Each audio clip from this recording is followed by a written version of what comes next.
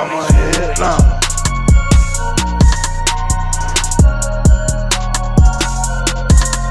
I'm a headliner. Yo, what is going on? Headliner Nation, Kyle back with the fantasy headliners, feeling real good right now because we are only a few hours away from kickoff. The 2022 season is almost here.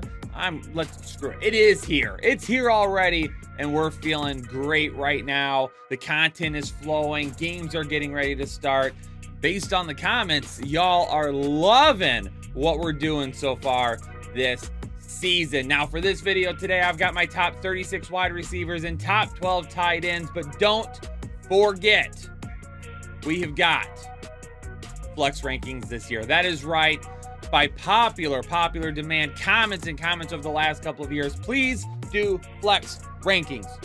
We're doing them members only style. That is right. If you are interested in getting our weekly flex rankings, hit that blue join button down below. For as little as $5 a month, you can get all the extra content that we do here on the channel. If you decide to bump up to the $10 or the $20 tier, then you get full access to our Discord, which is absolutely lit. A lot of fun to be in. And then that excessive chub tier at $20 a month gets you a ticketing system in Discord that guarantees answers to all of your questions. So if you are not already a member, I would encourage you to think about becoming one. Not only are you going to get some great stuff out of it, but we've got a custom frame Ja'Marr Chase autographed jersey we're going to give away when we get to 1,000 members. So make sure you hit that like button. Make sure you subscribe if you're new to the channel. Leave me a comment down below after the rankings are done and let me know who you're most excited about watching this week. But it is go time, baby. Let's jump into it and let's talk about wide receivers first.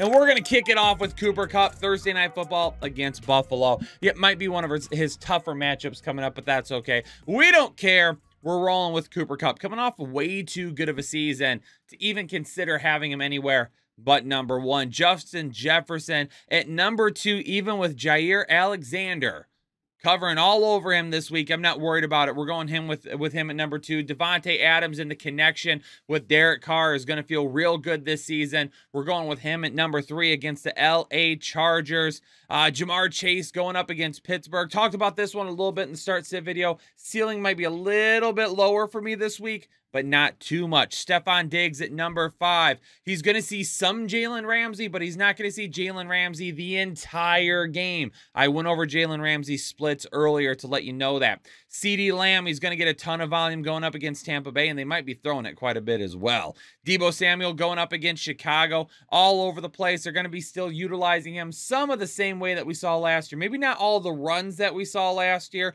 but he's still going to be doing a lot of those screen passes, short routes, some big plays as well. Excited to see what they keep doing with Deebo. Michael Pittman Jr. going up against the Houston Texans. I think Matt Ryan and Michael Pittman are really going to be feeling each other, and that Houston game is going to be one where Indianapolis really wants to get that bad taste out of their mouth from last season that ended so poorly with them not end up making them. So let's go. Let's go. That last time we saw them on the field, they were going up against Jacksonville, and it did not turn out well.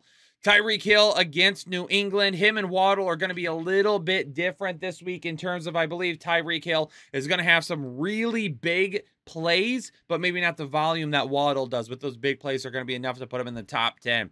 Mike Evans, yes, some of you made the comment, though the last time he faced Stefon Diggs, he held him to 30 yards. That was one time. I'm not worried about it. I'm not worried about it. Mike Evans is an absolute beast. I think he's going to have a great game tonight. Or not tonight, but this week, Sunday night.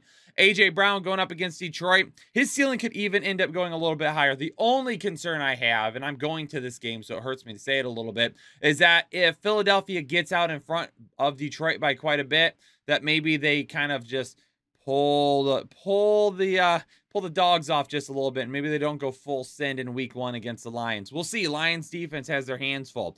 Keenan Allen at number 12 going up against Las Vegas. I know I've got Mike Williams right behind him at number 14. Keenan Allen is going to continue to see that volume, but Mike Evans has got himself a really nice matchup as well. Both of these guys, great opportunity plays this week. T. Higgins at number 13 against Pittsburgh. Ja'Marr Chase is going to see a lot of focus this week. It could be a good week for T. Higgins to get himself in some nice volume. Darnell Mooney at number 15. The ceiling isn't as high for me as some of these other players. That's why he's a little bit lower in the rankings, but my confidence meter that we had in the start sit video was very high because I do believe he is going to fall right in this area for you, and I'm loving him to return good fantasy value, even if his ceiling isn't quite as high as the other players. Courtland Sutton, not really a revenge game for Russell Wilson, but Russell Wilson is going to look to kind of show up Seattle a little bit. I like Courtland Sutton to be his big-time playmaker. Jalen Waddle, again, talked about him with Tyreek Hill. Waddle, for me, lots of volume this week. Maybe if the plays aren't not necessarily as big as what Tyreek Hill may have. DJ Moore at number 18. Again, love the opportunity, but the ceiling isn't quite as high as some of these other guys. Marquise Brown at number 19. I do like the opportunity going up against Kansas City. I do think we're going to get the running game going a little bit with James Conner. We're going to see Zach Ertz out there moving forward a little bit as well.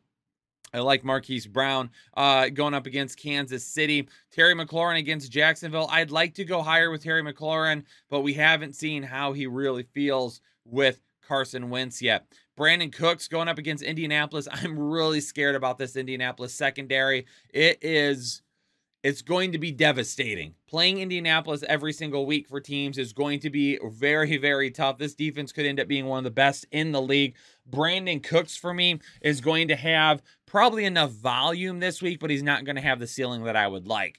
Deontay Johnson kind of nursing a little bit of an injury right now. Not necessarily questionable for this week, but he is in a position where not really feeling the best. So we're going to have to continue to monitor that as the week goes on. DK Metcalf at number 23. The ceiling is not going to be there as of yet with Geno Smith. Maybe it gets there at some point this season. But for me, if you're starting him hoping for wide receiver 2 numbers and thinking, hey, if he ends up hitting higher, that's great. But we're not starting him like we did in the past, thinking this is a guy that had top wide receiver 1 potential. No more. Amon-Ra St. Brown going up against Philadelphia is going to have a tough matchup in the slot against Maddox. That is okay. I believe they're going to get him moved around, and when they move him around, it's going to get an opportunity to find some open space.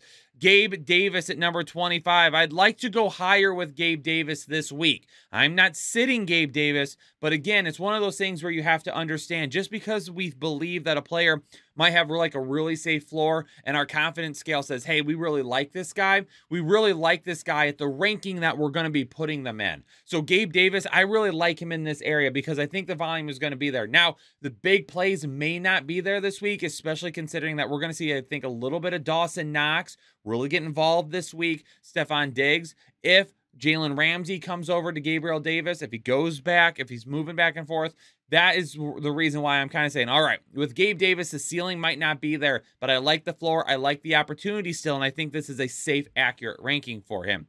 Allen Robinson, this is going to be a tough one for him as well.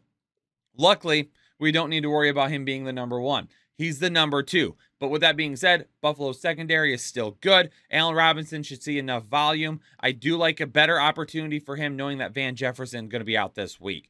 Christian Kirk at number 27. Again, a guy that I really like this week as well. In the slot, great matchup against Washington. I think we're going to see a really safe game for Christian Kirk. Trevor Lawrence, though, how high are you going to take the offense? Christian Kirk could end up going higher, but for me, not really knowing how good this offense is going to be yet, how good the offensive line is going to be, how the connection is there with Kirk, we're going to be a little bit safer with the ranking this week. Brandon Ayuk, with Brandon Ayuk, I like the opportunity. I do think his ceiling could end up being a little bit higher, a little bit. But I'm kind of waiting on George Kittle right now. George Kittle dealing with a little bit of a growing injury. Talked to Dr. Ethan Turner. Ethan said, hey, listen, probably tweaked it a little bit. Going to end up being just fine. We'll monitor it throughout the week. But as of right now, the plan is that we believe George Kittle is going to play. So because of that, Brandon Ayuk is a little bit lower. Now, if George Kittle were to go out, we're sending Ayuk even higher. Hunter Renfrow at number 29 this week. I think a good, safe option for him. At number 30, I have Juju Smith-Schuster. Now, Juju was barely a sit on our start and sit video. Why was that? Well, I said it in the video multiple times, and several of you still made comments to show me that you weren't listening. You got to listen to the videos. Don't just look at the charts. Listen to what we're saying. The reason he was listed as a sit is because the production and the volume from last year was not there, so it threw the scale off. But we're using past numbers to push us into a decision for the coming week. And I even said there is a good chance that Juju Smith-Schuster would end up being a start this week. However, I wasn't going to go too high with him because I don't know how the offense is going to look yet. I've got him at number 30. I think this is a safe ranking, allowing for a little bit of ceiling. If you got him as a wide receiver 3, perfect. If you got him as a wide receiver 2, not bad. If you've got someone else on your bench that might be a little bit of a higher ceiling, maybe we go with him. But Juju isn't just necessarily a, hey, we're throwing him on the bench and done. That is why I beg all of you, listen to the videos. Don't just look at the charts and move on. Holy cow. Jarvis Landry at number 31. I definitely like this matchup for him. Now, the ceiling won't be there because we've got so many playmakers, but I really like his opportunity this week. Definitely talked about him as a prize picks going over on his 40 receiving yards. Adam Thielen at number 32. We got to score. If we can get him in the end zone, we're good. Will the volume be there? I like the way this offense is looking so far. Will it push higher? Isaiah McKenzie out of the slot, Thursday Night Football. Kind of a surprise maybe for some of you to see him inside the top 36 here. I like him this week. Jerry Jeudy and Rashad Bateman back-to-back here at 34 and 35. I'm not really trusting either of the guys this week until I see a little bit more from the offense. I know Courtland Sutton down the field, big plays is going to be there. But then you've got Jerry Jeudy competing for targets with an Albert Are You Okay? Potentially with a KJ Hamler. I like Jerry Jeudy a lot, but week 1, before I have an opportunity to see how really the rest of the offense plays out, I'm being cautious with it, people. That's the only reason I have him listed so low this week. Michael Thomas at number 36. I got to see him on the field. I got to see him healthy. I got to see him ready to go. I got to see him making those sharp cuts. I got to see him producing. The last time Michael Thomas scored a touchdown, we didn't even know what COVID-19 was. Tom Brady hadn't had $1 million of plastic surgery. All right? Listen to me. Be careful with Michael Thomas. We are seeing some real true live game action from him for the first time in over a year. We are not running him out there just because right now. I would rather be like, hey, I missed on week 1 than sitting him out there and later be like, I knew I shouldn't have trusted it. Oh, by the way, he's been banged up this preseason again already. And then just to take one step back again real quick, Rashad Bateman at number 35. This is going to be a tough matchup. He might be drawing Sauce Gardner this week. I mean, listen, be careful with it. You might hate me for having him this low. You might hate me for having him a set. But if this defense in New York is what we think it could end up being, Bateman's going to have a really tough week this week.